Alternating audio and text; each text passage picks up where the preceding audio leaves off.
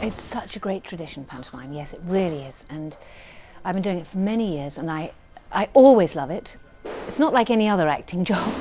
You're there, you create this little gang of friends and actors, and you all form this great bond.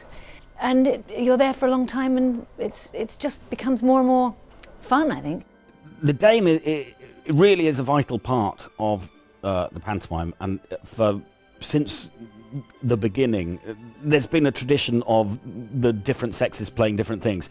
I think it's fabulous that when you're traditional that you have a girl playing the principal boy, and I think a dame, you've got to be a man in a frock. The best thing you can have at the end is kids coming up to you going, "Are you a bloke?" Well, I mean, I just love the live environment. Quite often my work is in a studio and in front of a camera, and you don't get to see your audience. But when you do pantomime, you know, the children and the families are all geared up. They're very excited. The adrenaline is pumping, and you can run out and, you know, the character I'm playing, Josh the Jester, is very much the kind of audience friend. And you just get to have a wonderful connection between, you know, yourself and the families. What I most enjoy about working in theatre is it's always varied. We always have a different show with different people to deal with, different sets, you know, different genres. We have everything from ballet to children's theatre to Jules Holland to Jimmy Carr, whoever, you name it. It's always different. Organising the pantomime, it's an all year round thing where sets have to be kind of found. Imagine Theatre, they have their own stock of sets, so they're sort of decided on during the year. The cast are decided on during the year.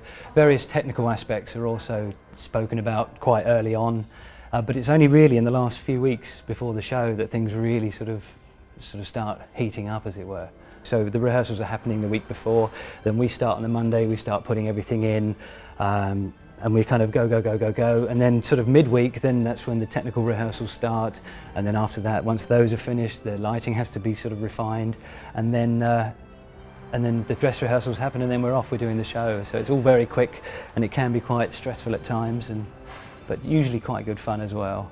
Well, I mean, you know, in fact, just behind us right now, there's a get-in going on with a new show. It's always a very, very exciting time at a theatre, particularly coming up to the panto period, because obviously it's not just about coming to see the wonderful show, it's about the huge team that's responsible for putting it on. All of the technicians and the set decorators, the costume, the makeup, it's all there. The musicians and the storyline, of course, has got to be very strong.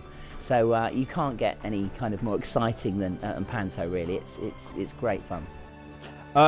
Panto's vital because it's the first time that kids go into the theatre, and it's the first time they get the magical experience of the lights going down and the curtain opening and the orchestra's warming up or the band or whatever. I love that. And then you can hear the kids go, when we have a little monitor in the dressing room, and you can hear it, all the kids are making noise, and then the lights and the music start, and they go, and they go quiet, and wow, what's going to happen? They don't know. They've never been. They don't know what's going to happen.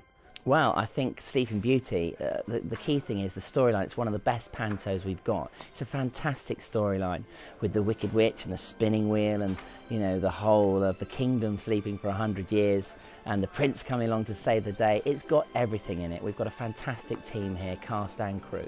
So it's going to be a very exciting time. Bring everybody from, you know, 0 to 90. Because there's something for everyone. There really is a character for everyone, and they'll have fun. It's magic, music. You can't help but get sucked into this sort of exuberance of a pantomime.